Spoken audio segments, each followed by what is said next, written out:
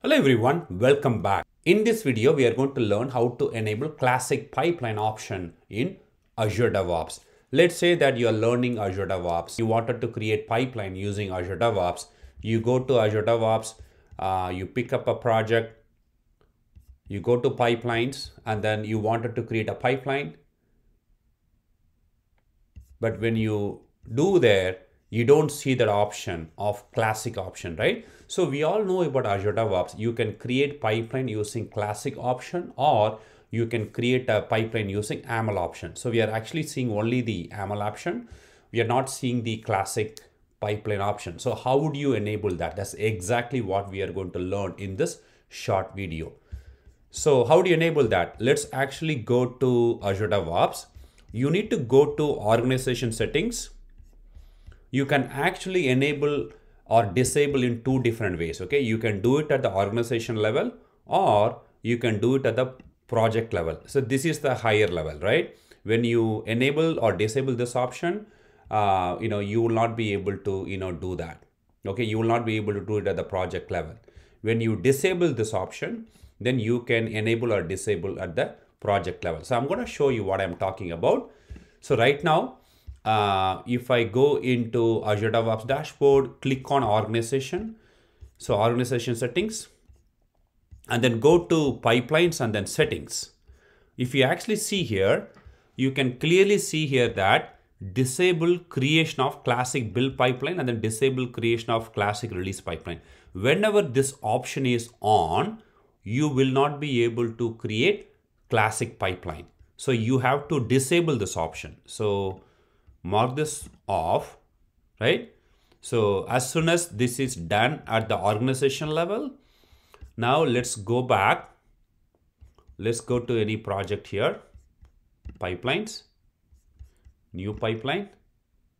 There you go. You see this option, right? So this is one level of doing it. But let's say, sometimes you can also disable at the individual project level as well, right? So let me go back to the same, project. Right now, I'm actually in the project settings, and then go to pipelines and then settings. You see here now, if you wanted to control at the individual project level, you can also do that this way. So right now, if you see here, even though that is, a disable at organization level, you can also control at the individual project level as well. So now if I go back, I will not see that option. You see here, so this is affected only in this my awesome August project. But if I go to other project will still see the pipeline option, because you see here, right? So let me go back to this project.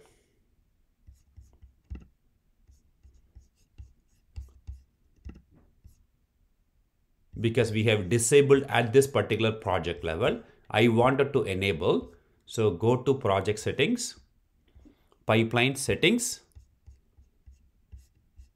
and then we are going to disable. So this is for the build pipeline and this is for the release pipeline. So I wanted to create both classic build pipeline as well as classic release pipeline.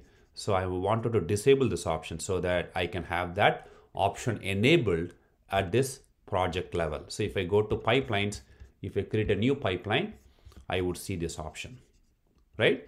So yeah, so absolutely guys. Yeah, so you can enable or disable at two different levels.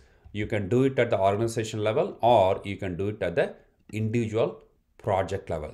So yeah, so this is how guys, you can enable the classic editor option if it is disabled, or this is how you can also enable or disable if you wanted to have control over your classic pipeline in Azure DevOps. Thank you for watching this video.